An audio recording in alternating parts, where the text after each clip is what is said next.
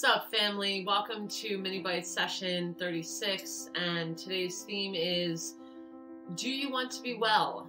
My name is Erin, and I'm a mindset and performance coach. If you'd like to learn more about my work or get in touch with me directly, you can visit my website at www.erinjewellcoaching.com.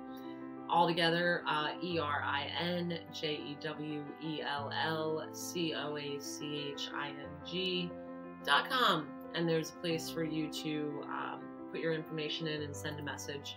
So today's theme is, do you want to be well? And I think the first time, as I reflect on this, the first time it became clear to me that not all beings want to be well, want to necessarily be well, was when I was living in Hawaii. And a friend of mine in Hawaii taught me this mantra, which is basically a chant or a saying, Loka samasta sukhino bhavantu.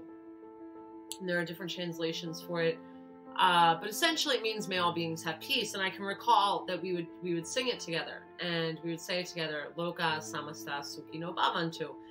And it, basically means may all beings have peace. And this person, we were talking about it at one point, and he said, it's a very selfish statement. And I said, well, how so? And he said, well, because it's assuming that all, we're saying we want all beings to have peace, and that's assuming that all beings want peace, and maybe all beings don't want peace. And I think that was really the first time I began to see a lot of things differently.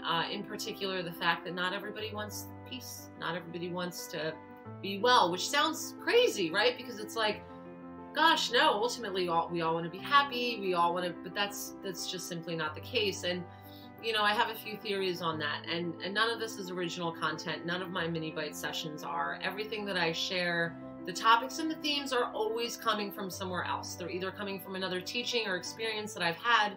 And those of you who work with me and those of you who are familiar with my approach know that I share my background, not only in the corporate sector, but I share the experiences that I've had along the way in my travels and working with practitioners around the globe in alternative types of healing. And everything that I learn, I share with the people that I work with, and I share on these mini-byte sessions. And so why is it that not everyone wants to be well? Well, sometimes people get a lot more out of not being well, or the story around them not being well, than they would perceivably if they were actually striving to be well. So let's break this down a little bit. Let's unpack this a little bit. So let's say I'm someone who gets sick a lot. Let's say I'm someone who has chronic illness, where I'm constantly in and out of the hospital for various procedures. And over a period of time, I begin to associate lovability with the attention I get when I'm sick. So actually what really happened was, when I was a kid, I got sick once. I went to the hospital, I got a lollipop, the doctor paid a lot of attention to me, and my parents, who were otherwise not affectionate people, gave me a lot of love at that time. This is not my actual story, this is hypothetical. Let's say that happened. When I was a kid, anytime I got sick, I got more attention and quote-unquote more love than when I was quote-unquote well or healthy. So as I got older, I actually developed a chronic illness that had me in and out of the hospital. And in fact, as I got older, I developed illnesses that weren't diagnosable. I would go to doctors and they would say, we don't know what's wrong with you. And this goes on and on and on for years and years. And every time I'm sick, I need people to help me do things that I would otherwise be able to do on my own.